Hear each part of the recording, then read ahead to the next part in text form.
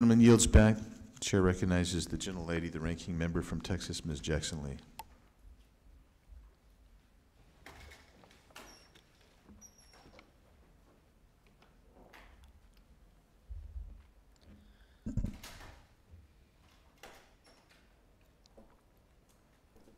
Good morning.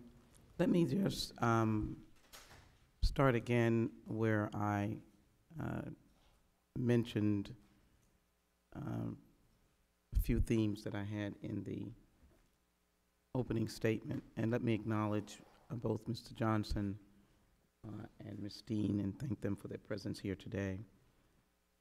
And now colleagues here, Mr. Chairman, on the other side of the aisle. Addiction is the bane of our existence, and that is a light word. Demand. Can you just succinctly tell us the crucial aspect that is playing as we go forward in fighting, in essence, I'll use an old-fashioned term, in this war that has to include bringing down demand and then warring with those, unfortunately, who are intent to do evil? Thank you, Congresswoman. And what I would describe this as right now is a fight to save lives, because we are losing Americans every single day. In terms of demand, I think that what we are seeing with these two cartels is different than what we have ever seen before. So we acknowledge and understand that there are Americans who have substance use disorder and may be seeking controlled substances, narcotics. What we are seeing now is that these two cartels are making fentanyl, which is deadly in tiny amounts. And the cartels are acting with calculated, deliberate treachery to put that fentanyl in other products. And so they are mass producing. Last year, DEA seized 58 million fake oxycodone pills that were meant to look identical to real pills, but in fact are fentanyl and filler. And they are marketing them and branding them as though they were the real thing. So they are driving demand, in our view. They are also cutting fentanyl powder into other drugs, as you noted, into cocaine, into heroin, and they are selling those drugs as if they were cocaine or heroin. So fentanyl is being cut into everything, and it is being put into these fake pills. So what we believe is happening is that the cartels care about relentless expansion to make more money, to make billions of dollars. So they are using the most addictive drug that the United States has ever seen, and they are hiding it in other drugs, and they are branding it as though it were legitimate prescription drugs to drive demand, because the more people who take it, the more it's 50 times stronger than heroin, 100 times stronger than morphine, the more likely people are to become addicted and buy again. Thank you. Let's talk about the fight. My time is short. Can you succinctly describe the lab that the DEA has set up? Yes. So we have recently set up a new lab. We have 9 labs. We have a new lab called the Joint Intrepid Lab.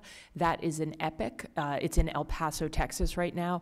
We have set that up we asked FDA and Customs and Border Patrol to join us. It is a fentanyl profiling lab, with the idea being that we will immediately test fentanyl as quickly as we can as it gets seized at the border, so we can determine who is responsible for making that fentanyl, what it is made up of, and also have an early warning system for future drugs. It will help our investigations. It will help our cases. Convince the American people that you are fighting the cartels with every might that you might have.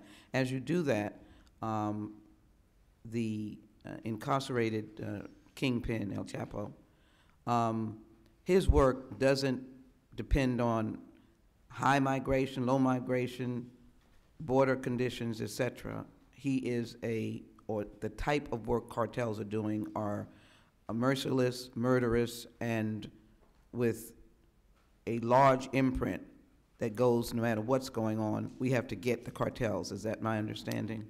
I could not say it more clearly that our top priority is to defeat the cartels, and I believe that's what we have to do. I will say to you that there's nothing that DEA will not do to protect the American people from what we are facing with fentanyl. We're using every authority we can, and we are tracking these two cartels in more than 40 countries around the globe. They are vast criminal organizations. And one thing I think is really important is we targeted and arrested El Chapo. That was a DEA case. We have now pivoted to not just do the heads of the organizations, but to target the entire supply chain, starting in China, going to Mexico, coming into the United States, and then the illicit finance. Let me ask you this. How devastating is the online sales that penetrates into our younger population or everyone? The pink pills, how devastating is that, and how important it is to have legislation or to have Congress help you fight the online pill sale? The gentlelady's time has expired, but you may answer the question. Thank you. We see social media right now as the superhighway of drugs. It is one of the ways that the cartels are using to reach out to every single community in the United States of America, to reach young people. There are more than 100 million Americans on social media, and so it is a very simple, largely anonymous way for them to reach people, and they're also using it to conduct their own business operations. Thank you. I yield back, Mr. Chairman.